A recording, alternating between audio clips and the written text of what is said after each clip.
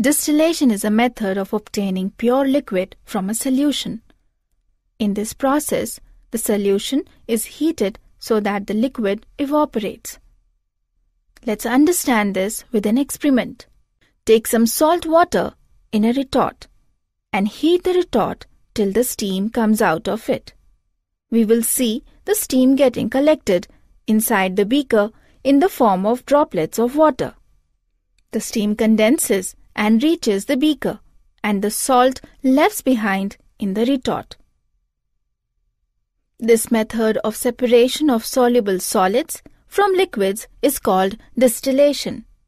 Now, let's see how can we separate insoluble solids from liquids with an experiment. To separate the mixture of sand and water by filtration, take a round paper and fold it to make a cone and place it over the flask. Pour water mixed with sand into the funnel.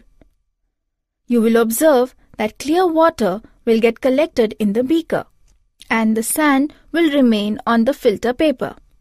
The pure water collected is called filtrate. This method of purifying water is called filtration.